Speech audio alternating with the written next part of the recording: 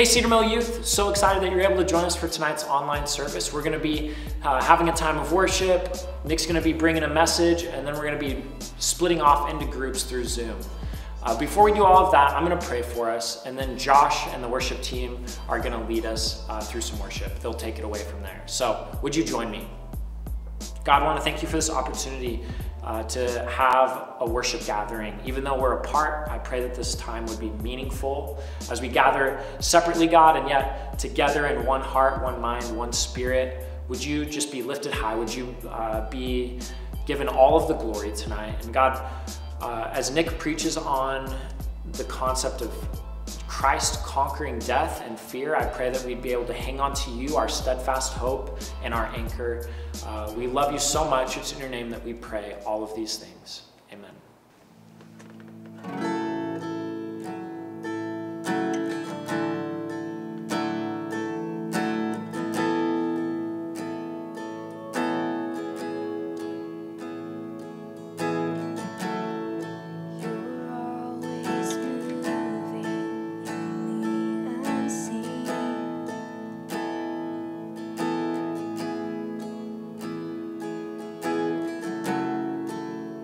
Breath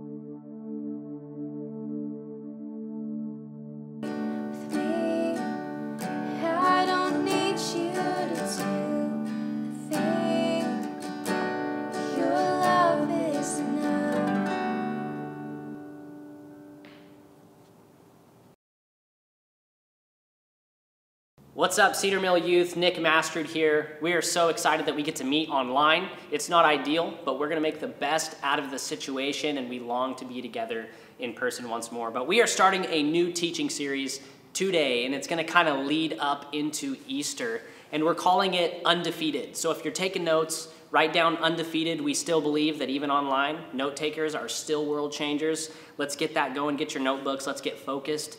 Let's allow God's word to take root in our lives more powerfully than ever in the season.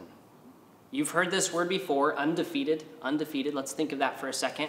It means that you have never been beaten. You have never lost. You're the current and constant champion in whatever battle or contest you're in.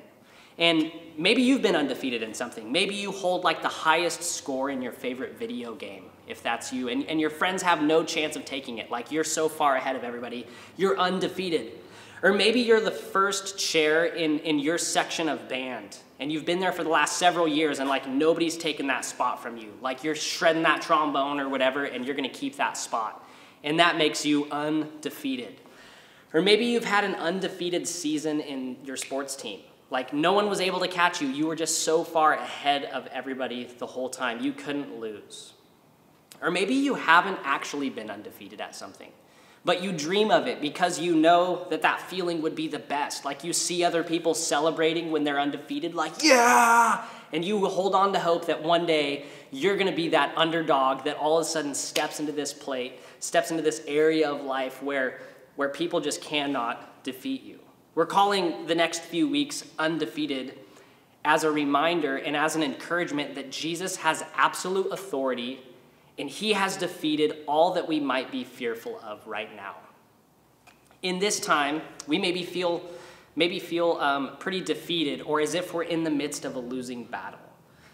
But Jesus has a different perspective, and he has something to say about all of this. And I don't know where you're at with Jesus or how your faith has been challenged in the last couple of weeks, but I pray that this series that we are walking through is a reminder and maybe just a fresh breath or a refreshment on how absolutely incredible it is to live a life anchored in Jesus.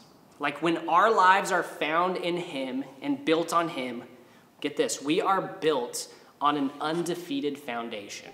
We truly are. And one of the most seemingly defeating things we experience in life is fear. Fear. Have you ever been afraid of something or felt defeated because of your fear? Have you ever felt like fear has defeated you?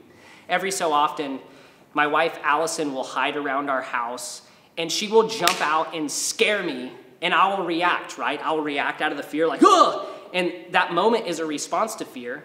And it is also the most humiliating and defeating moment where she has scared me and I've reacted, and I usually just freeze and look at her like, oh man, I'm defeated. And it feels especially defeating when you react out of fear and the person's in your face going, bah! Bah!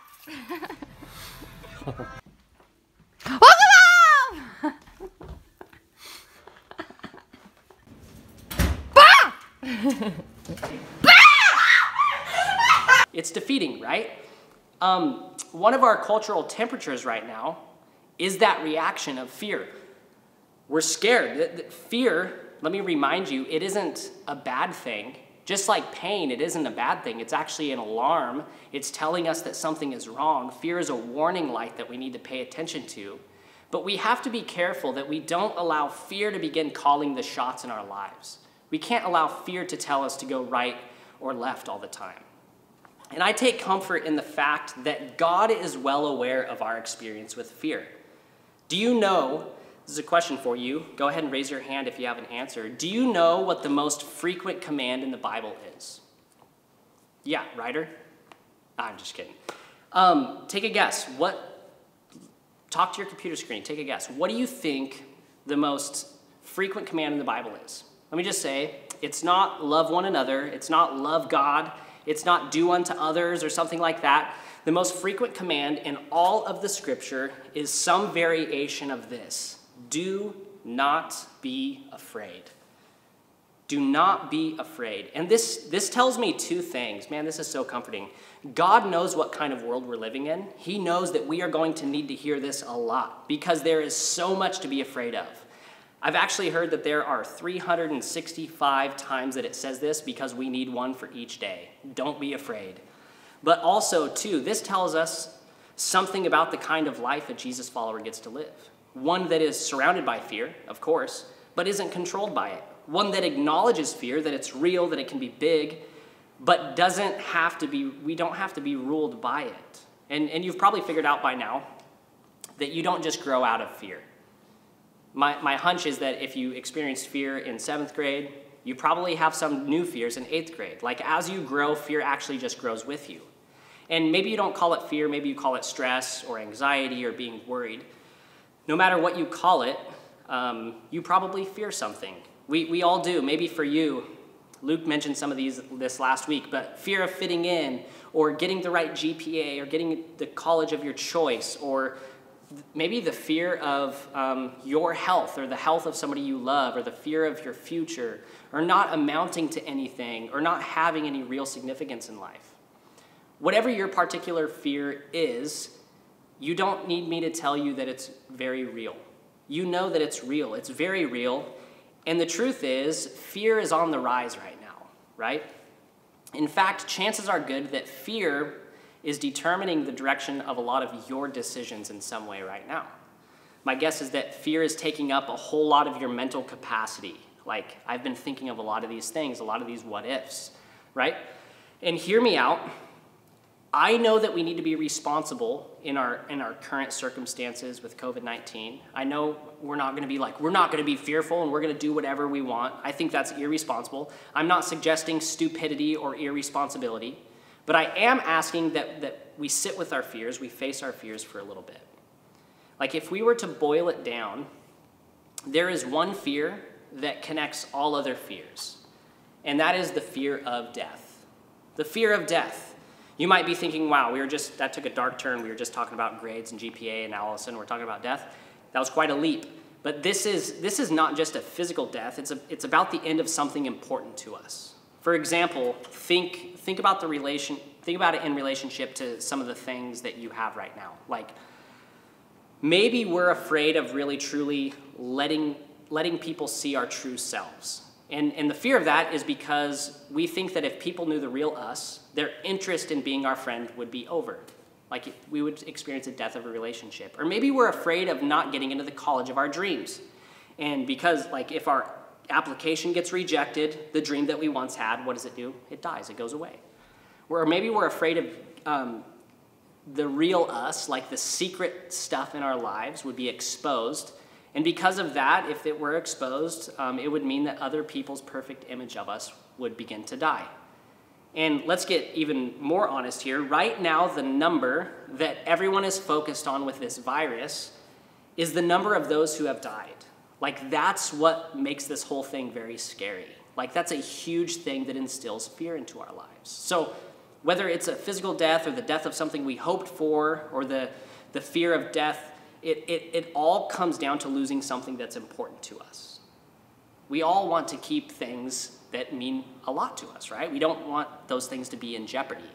And when you think of it that way, it's easy to connect almost all of our fears back to the fear of death or the loss of something. And why do we do this? I think we do this because death seems final. Like, it almost seems like fear's knockout punch that gives it victory. Like, oh, you're afraid? Oh, now this thing is dead forever. Like you're afraid, and then the thing that you were afraid of happening all of a sudden happens, and then it's gone forever. So say our fears come true, say like, oh man, this friendship ended, or this goal wasn't reached, or this dream dies, and then we get to the end of our lives and we realize that death actually defeats us once and for all. That's flat out devastating, and there's no hope in that. But that's exactly where Jesus comes in. That is where the reality of Easter begins to flood our lives, right in the middle of our fear, and more specifically in the reality of death. What a timely moment to be resting in the truth and the reality of Easter. For those of you who are new to following Jesus, this is the time of year where we celebrate how Jesus came to earth. He died a criminal's death on a cross, and then 3 days later, when nobody else expected it, he rose from the dead. That is what makes Easter a big deal. It changed everything. death no longer has a hold on Jesus and those who follow him. I want to say that again. Death no longer has a hold on Jesus and those who follow him. There is peace and hope in that. A guy who really understood this in the scripture, his name was Paul. And before Paul became a Jesus follower, he spent years trying to scare Christians into leaving the faith, like using death as this ultimate threat. And he would threaten their lives, but then he met Jesus and it changed absolutely everything for him. This guy who used to threaten Christians' lives became one of the greatest missionaries of all time. So this guy, he was an insane missionary. He put his life on the line. He would do everything he had to follow after Jesus and be like Jesus. He was like shipwrecked. He was thrown into prison all cuffed up. He was threatened. He was beaten. He was bitten by a venomous snake. But he kept going because he was so passionate about people understanding the significance of Jesus' death and resurrection. He lived as if fear and death had already been dealt with. Get this. He lived from victory, not for victory. We, as Jesus followers, we get to live from victory, not for victory. The victory has already been won. And Paul's life was constantly in danger. He was always near to fear. It was close by. In fact, Paul was so radical that he was eventually killed for his faith. He took fear into account, of course, but fear didn't have the ultimate say in his life. Fear was real for him. I'm sure he was scared, but his belief in God was the thing that sustained and directed his life. Listen to how Paul speaks about death to a church that he wrote to in Corinth. This is what he says, 1 Corinthians 15, 54 through 55. Death is swallowed up in victory. He has victory over death. Death is swallowed up in victory. O death, where is your victory? O death, where is your sting? It's like Paul is taunting the idea of death by reminding the Corinthian church that on Easter, death lost to Jesus.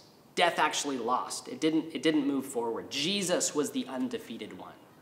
When Jesus died and then rose again, he defeated death. And Paul is almost kind of like big-headed about this. He's like, come at me, bro. Like, death has nothing on me. Jesus dealt with this. He dealt with this fear, and I'm not going to be ruled by it. Yes, I see it. Yes, I'm scared, but I will not allow it to control me.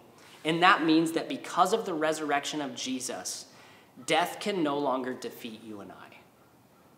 You guys get that? Because of the resurrection of Jesus, death no longer can defeat those who follow Jesus. Jesus himself is undefeated. The power that death has over our relationships or reputations or future hopes and dreams and even our physical bodies is gone thanks to what Jesus has come to do. Praise the Lord. We no longer have to fear any kind of death because Jesus destroyed death once and for all. After Jesus hung on a cross and was placed in a tomb, in that moment, it seemed like humanity's greatest fear had come true. Like death was the ultimate thing to fear. To Jesus' closest followers, it seemed like his death was final. Like that was the end of the story. The dream was over. But when Jesus walked out of the tomb alive, it proved that even the power of death wasn't strong enough to overcome the power of Jesus. This is why Paul was able to live like he did, no longer fearing death. It's why he didn't seem to fear much of anything in his life after he encountered Jesus. He seemed to believe that the scariest things aren't the most powerful things. That's Paul's theology right there.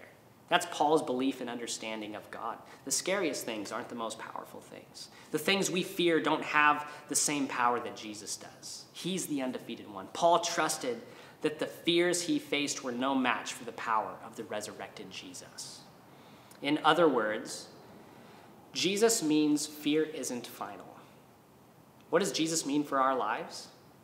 He means that fear isn't the final thing for you and I. If Jesus can defeat death, then he can for sure defeat the things that we are afraid of. Fear, it'll try to convince you that it gets the final word, that at the end of the day, it will win. Like fear will try to convince you that you're not good enough, that you'll never find purpose, that your life isn't worth it. Fear will try to make you listen and obey it. And that's what power is all about, getting you to believe that, that you're not good enough.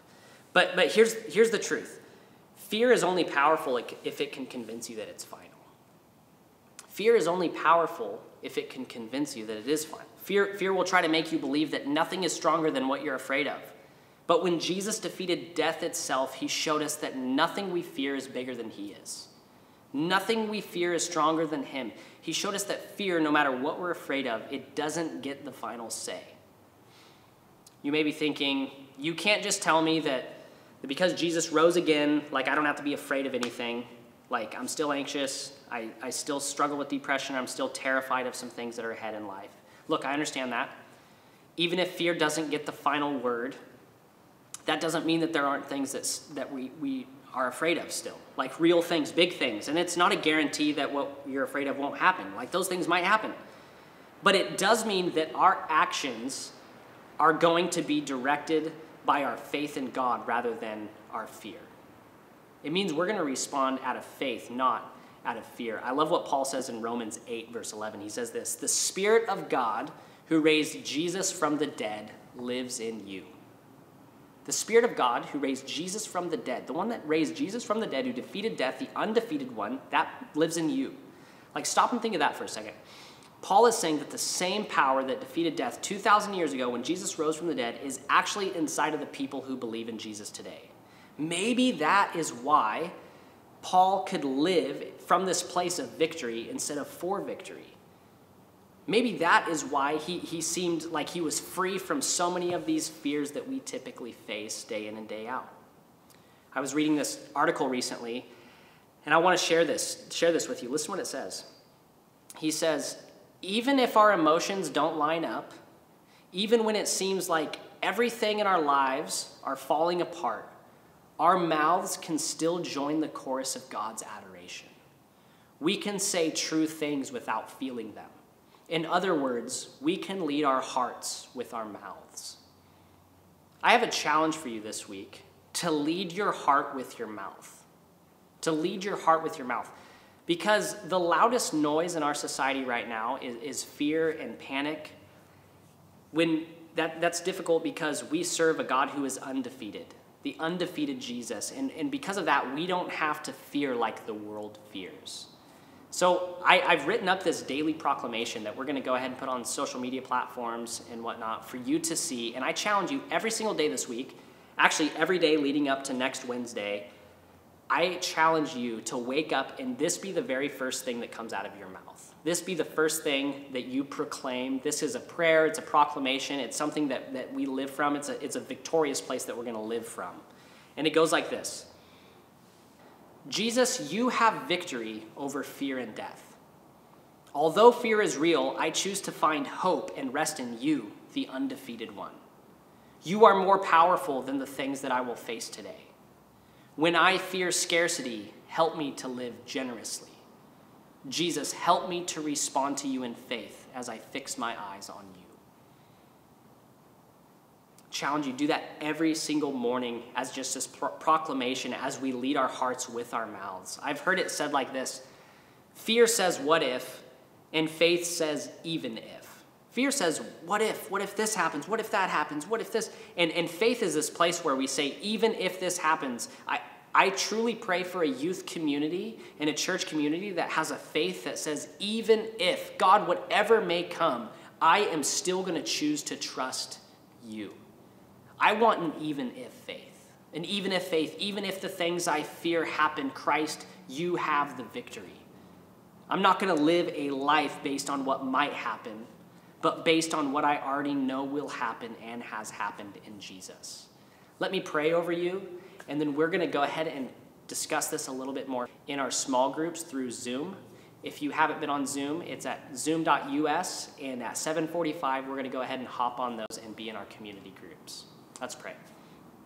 God, thank you so much for this youth community.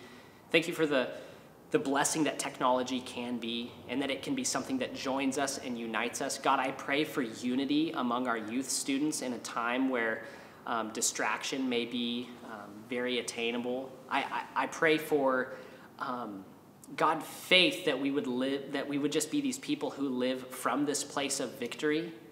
I pray that you would give us this faith knowing that you have already conquered death. God, I pray that that we would be relieved, that there would just be this weight lifted off our shoulders today as we fix our eyes on you. God, shape our belief in you. God, we love you. We give our lives to you. Have your way in our conversations here in a few minutes. God, we dedicate ourselves to you. It's in Jesus' name that we pray. Amen. Hey, thanks so much for joining us. At this time, we're going to be moving into small groups through Zoom.